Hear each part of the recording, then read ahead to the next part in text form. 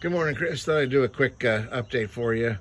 Actually, I'm going to do probably a series of updates for you so you can see everything that's going on. We are getting ready to plank. We brought the Port Orford cedar in actually last Friday we got home. Last Thursday night we got home. And so the Port Orford cedar's off the trailer and inside now.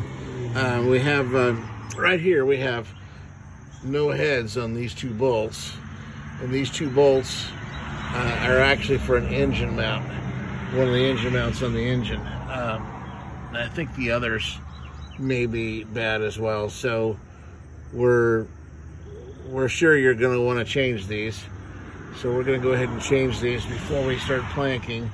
All the through holes are in.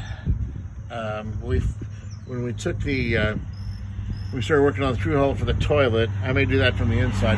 But when we started working on the through hole for the toilet, we found some more ribs that needed to be replaced. And as you can see back here, we found some additional rib work that we needed to do back here where the engine is.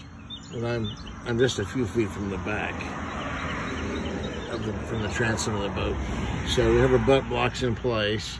Made our butt blocks out of white oak, so that they'll suck up good and tight, the planks will. Let's see what else I can show you from here. I think I'm going to need to go on inside to show you some more. So without further ado, I'm heading for the inside.